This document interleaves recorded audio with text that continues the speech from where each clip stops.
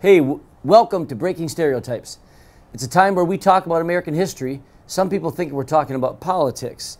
We're really not. In fact, I want to just make a quick clarifying statement. When we talk about restoring our nation's foundation and our history and having a Christian emphasis, in no way am I saying, or do I believe it would be healthy, and I don't believe the forefathers wanted this, and that was to create a theocracy, a government forcing people to become Christians and in Christianity. What we're talking about is the values, the principles in our society that are based on biblical moral values. That is the greatest way to live because it's the greatest truths. So today, John Witherspoon, I could say Reverend John Witherspoon. He was a signer of the Declaration of Independence. He was a member of the Continental Congress.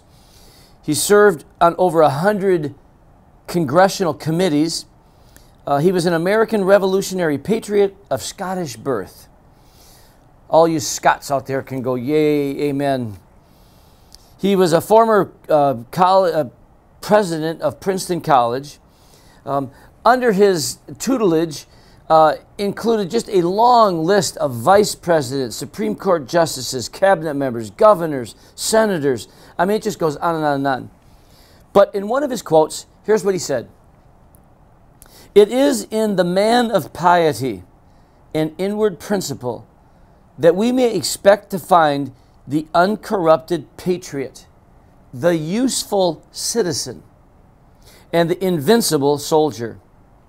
God grant that in America, true religion and civil liberty may be inseparable." Again, only in America are these two things bound together. Let me read that again. God grant that in America, true religion and civil liberty may be inseparable, and that the unjust attempts to destroy the one may in the issue tend to the support and establishment of both. Lord, help us to not just profess our Christian faith, but to truly be Christians. And that makes us some of the best citizens, no matter what country we were to live in. Think about it.